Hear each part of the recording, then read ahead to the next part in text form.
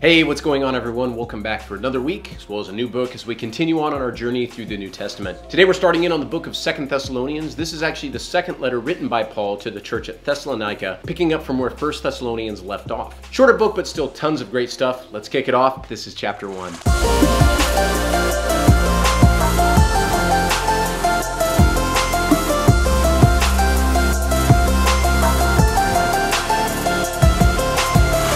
Well, as always, before we get into the book itself, let's go over the backstory of how and why it was written. So 2 Thessalonians is believed to have been written within several weeks of when 1 Thessalonians was written. So this puts the date of the book at about 50 AD, and as most of you would know by now, the author of the book was the Apostle Paul. Now, 2 Thessalonians was really written as a follow-up to the first letter to help the church better understand the return of Jesus. So Paul makes reference in this book to some erroneous teaching that had entered the church, seeming to claim that the return of Christ had already taken place. Now, whether this was claimed falsely by someone on their own or in a letter falsely attributed to Paul, we aren't sure, but Paul's response was writing 2 Thessalonians to quickly correct this misunderstanding. So opening up in the chapter, Paul proceeds to give his typical greeting, but then goes into a topic on the final judgment and glory of God. So look at the opening in verses 3 through 4. "We are bound to thank God always for you, brethren, as it is fitting, because your faith grows exceedingly, and the love of every one of you all abounds towards each other, so that we ourselves boast of you among the churches of God for your patience and faith in all persecutions and tribulations that you endure." You know, even though the Thessalonian church was growing and thriving, they also had to deal with persecution, a thing that Paul himself was very familiar with. Now, the fact that the Thessalonians are increasing in faith and love while bravely enduring this persecution is clear evidence that God is working through them. You know, one day this situation will be reversed when the people persecuting will themselves suffer the same thing, while those persecuted will find rest. Look at verses 6 through 9. "Since it is a righteous thing with God to repay with tribulation those who trouble you, and to give you who are troubled rest with us when the Lord Jesus is revealed from heaven with his mighty angels, in flaming fire, taking vengeance on those who do not know God, and on those who do not obey the gospel of our Lord Jesus Christ. These shall be punished with everlasting destruction from the presence of the Lord and from the glory of his power." God doesn't forget. He sees what people are going through, and someday he's going to level the playing field. Listen,